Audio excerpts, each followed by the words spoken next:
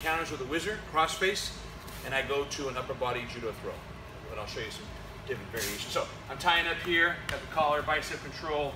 I could have a wrist, it doesn't matter. So I'm gonna get him to step. Actually, get him to take a big step.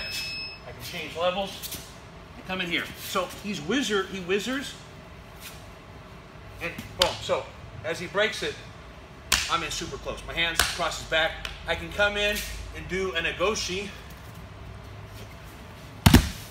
right here. Come up here again.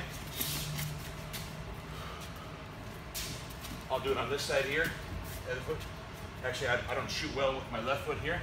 But let's just say I just come in, I change levels, come in, he whizzers, cross face, boom. I'm still in here.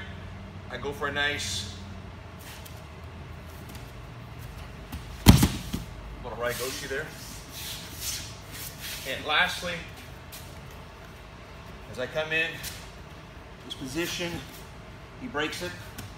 So we have options. We can do the ogoshi, hip toss. We can do uchimata. We lift the leg up, which is a good throw. Tai otoshi, which is, you just place it right here. You're just blocking. Or harai goshi. Oh, is it ready, Daniel? Yeah. Relax.